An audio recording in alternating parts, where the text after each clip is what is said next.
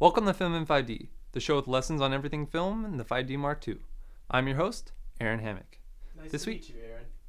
Nice to meet you. This week, we address color correction.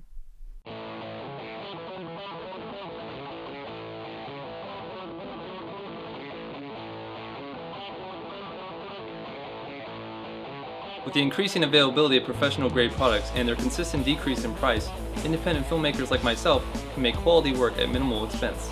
Now, more than ever, with the Canon 5D Mark II, even you can make professional quality films. However, filmmaking isn't easy, but hey, let's figure it out. On the show, we'll be covering everything DSLR video has to offer, as well as all of the bases from pre to post-production. This show will also be featuring an array of short films and skits, all shot in the Canon 5D. So get your glasses on, because this is Film in 5D. At this point, we've covered many aspects of HDSLR video, and for some of you it might have been pretty intimidating. The same is true for color correction, an essential aspect to your post-production workflow. However, for once, something is actually made easy by our DSLRs. Using the flat image settings I gave you in this episode, and the CineStyle preset I gave you in this episode. Wait. What are you pointing at? I'm pointing at the little links to our episodes. We got a bunch of episodes now. Just point the links. People can click on them. If you haven't seen them, click on them. So if you use these two things, color correction is really easy. The whole process becomes even easier if you have magic bullet looks, which has been extremely useful to us considering we're shooting, editing, scoring, and uploading all in the same week. You can find magic bullet looks here.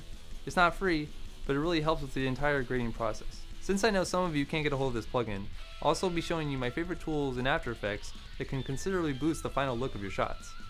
But before we get to all this, we're really excited to show you our brand new segment. How excited? Really excited. Yeah.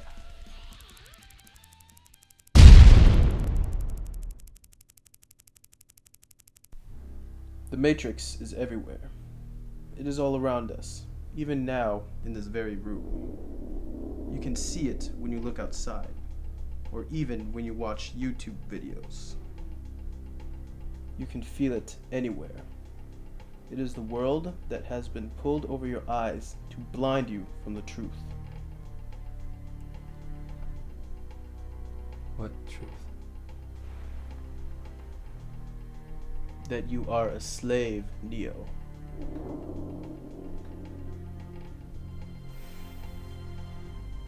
Unfortunately, nobody can be told what the Matrix is. You must see it for yourself.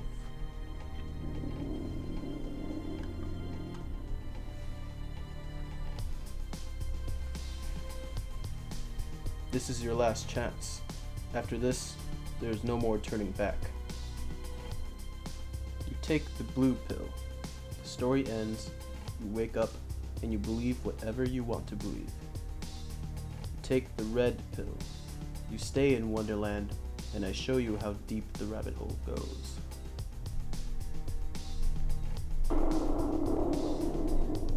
Can I get a green pill? It's my favorite color. You take the blue pill. I get it. I'm just asking, can I get a green one? You take the red pill. Go down the rabbit hole. Look, man, I get it. And enough with Alice in Wonderland references. Freaking hated that movie. Which version? What?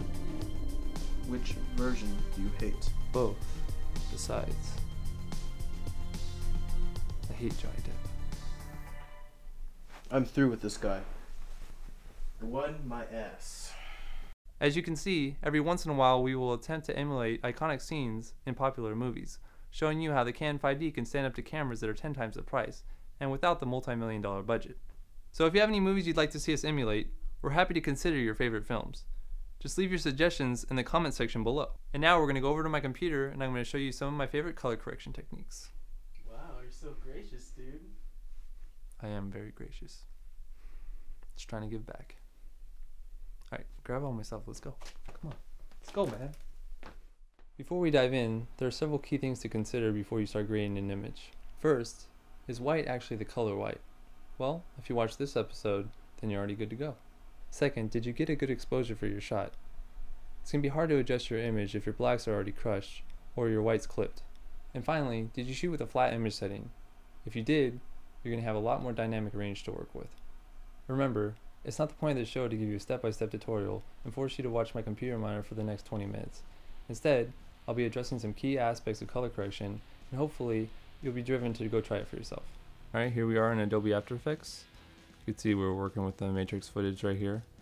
And when color correcting, especially for something like this, I like to use an adjustment layer, and I can put the same color correction over all the shots with just one look. And you can see it without the look and with the look, and you can see a huge difference right there. And there's just my remove grain that I was using. I'll turn that off for now. So we're going to open up Magic Bullet Looks, and we have a lot of things to look at here.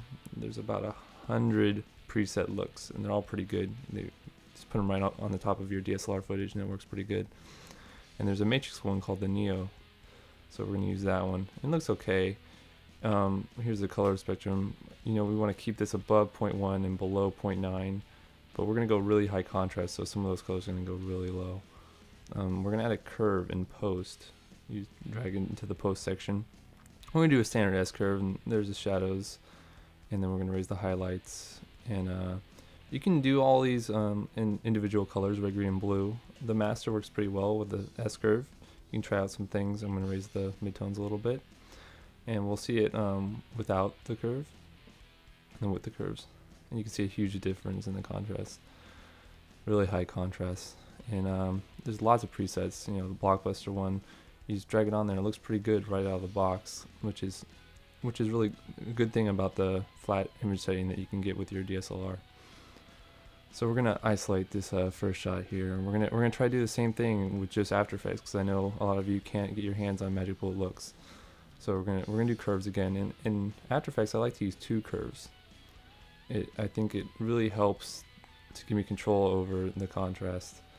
And I do the shadows in one, and I do the highlights in the other. And you can mess with the midtones too. Here I'm just doing it real fast, and you can see a huge difference already in the shadows. And yeah, it looks pretty good. Next we're gonna go brightness and contrast. And the rule of thumb is you want to keep your brightness between 0 and -10.